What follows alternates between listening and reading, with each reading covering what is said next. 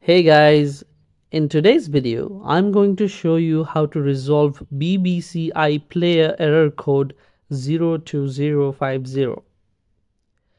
So basically, this error usually occurs when there's no internet connection or when your app isn't updated properly. So to update your app, follow these steps.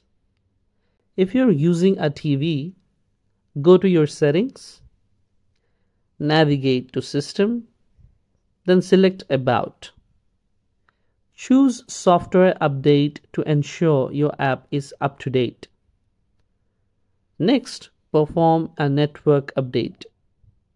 Go to Network Update, then proceed to System Update. Make sure to check for any available updates, and your system will scan for them. That's it. Hopefully, this will resolve the issue. Thanks for watching this video.